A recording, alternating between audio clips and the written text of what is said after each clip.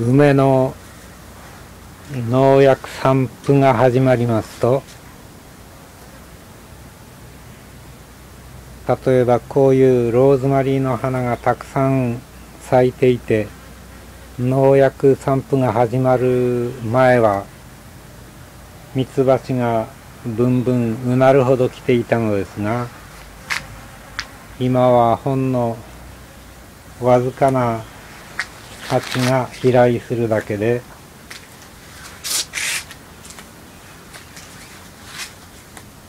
農薬散布の影響を身近に感じることができますね。私はナメクジ被害を避けるために畑のイチゴを鉢上げして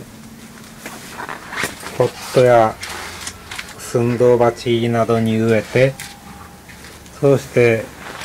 このサンルーム内に置いているシェルフにポット苗を並べています。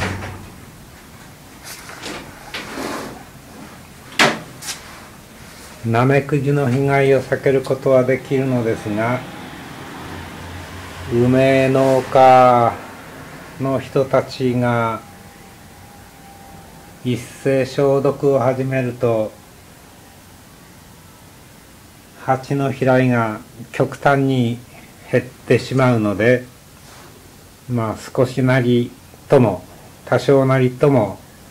蜂を寄せるためにチャイナチェリーの小さな鉢植えをところどころに置いてみているのですが、それでも蜂の飛来は少ないんですね。こんな風にですね、チャイナチェリーを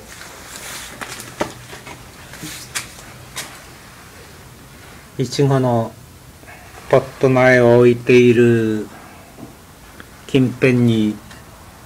いくつか配しているのですが、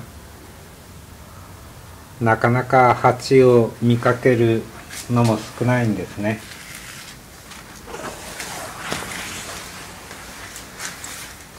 イチゴの花が咲いて実ができる、こういう粒々、ここに見えますかね、粒々の一つ一つが受粉して大きな実に成長していくわけですが、受粉が良好でないと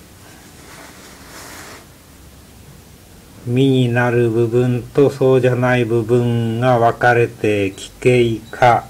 みたいになりますよね。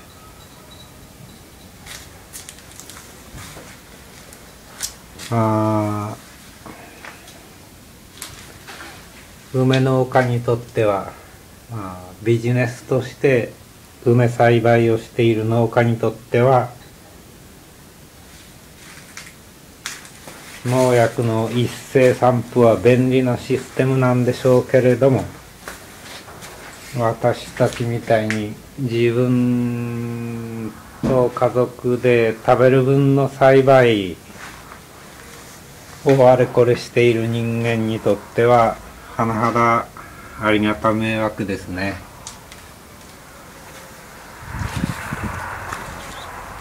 もちろんあまり影響を受けない絹さやエンドウとかの野菜もあるのですが、影響を受ける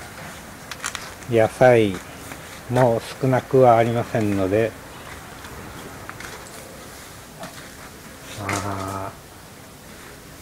現代の多農薬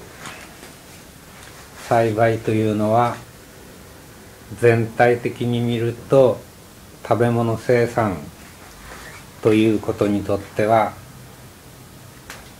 弊害があれこれあるんですね。梅農家の人たちだって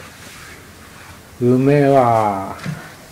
に対しては農薬散布して、その梅製品を売ったお金でいろいろな農薬を浴びた穀物や野菜やフルーツを買ってきて食べては健康を害しているわけですから、何のために栽培してお金を得て、そのお金でどういうものを食べてどういう一生を送ることになるのかという考察を全然できていないんですね。目先のお金を得るためのアグロビジネス農業ビジネスの渦中に罠にはまっているとしか思われませんね。政府にも、それから政府系の JA などの上層指導部にも大きな責任があるのですが、大体責任者たちが無知ですのでね、どうしようもない中で、虫の飛来が少ない時にはよく言われることですが、トントンと叩いたりゆすったりして受粉を促進するというようなことになるのでしょうが、あんまりポット苗を多く並べるとトントンと叩いていくのも大変になってきますよね。でも食べるためには毎日見回って